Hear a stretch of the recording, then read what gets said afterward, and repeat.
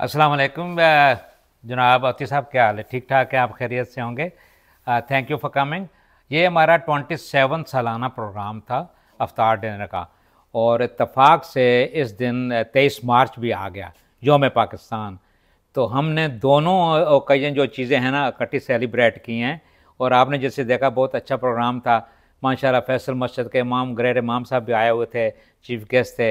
पाकिस्तान के consul general जो हैं पाकिस्तान के आमिर अहमद अतज़ई साहब, वो भी आए थे, और भी दूसरे कई कम्युनिटी, आपको तमाम जमातों के कम्युनिटी लीडरान ने हमें ज्वाइन किया है। तो ये एक अच्छा इवेंट था, क्योंकि ये सब का इवेंट है। पाकिस्तान सब का है, और पाकिस्तान हाउस जो है ये भी सब का है।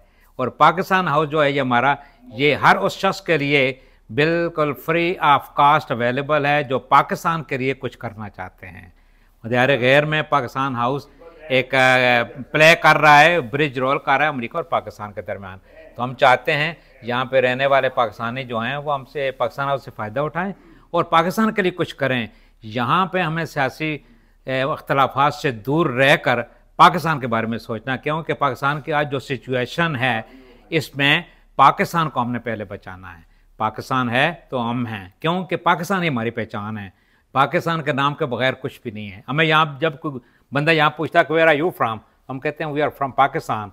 और खुदा न खास अगर पाकिस्तान को हुआ कुछ हुआ तो हम क्या कहेंगे, क्या सवाल का जवाब देंगे? तो लिहाजा पाकिस्तान की कदर करें। ये एक आज़ाद मुल्क है, इसको कामयाब करें और इसको बनाएं, इसको बिल्ड करें और इसको एक ताकत बनाएं।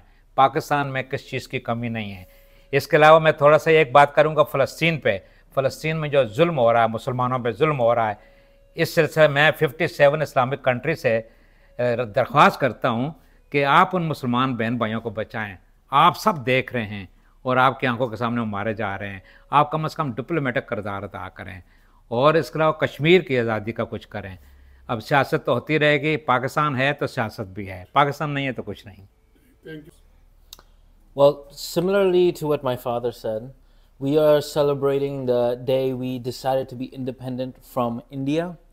And to us, this is an important event, just like 4th of July. Just like how America decided one day that they're going to be separated from England, we decided to be separated from India, so that we could be a proper Islamic nation for Muslims by Muslims. All right. Now, today, just like every year, we try to celebrate this day the best we can by inviting our fellow Pakistanis and Americans to celebrate together, and so that we can properly remember the fact that there was a time when we did not have this freedom, and that we can contribute to that freedom by keeping it alive every day. I can stand. No, you have to. छोटी दे दो।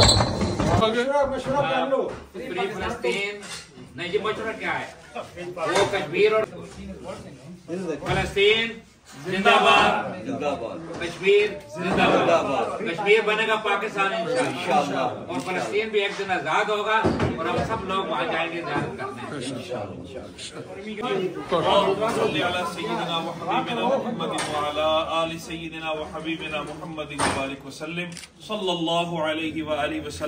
मेरे मालिक मुल्क पाकिस्तान को हर एतबार से इस्तेहकाम और मजबूती नसीब फरमा। मेरे अल्लाह हमें पाकिस्तान के खिदमत गुजारों में शामिल फरमा। मेरे अल्लाह कश्मीर को, कश्मीरियों को आज़ादी नसीब फरमा। मेरे मालिक फ़लस्तीनी बहन भाइयों की मदद फरमा। मेरे अल्लाह अर्शी अजीम से उन पर रहमत नाजिल फरमा। मेरे अल्लाह उन्हें आज़ादी नसीब फरमा। कश्मीरियों और फ़लस्तीनियों की मदद फरमा। मेरे अल्लाह हम सबको मुत्तहिद फरमा। आमीन। वसल्लल्लाहु तआला वसल्लम।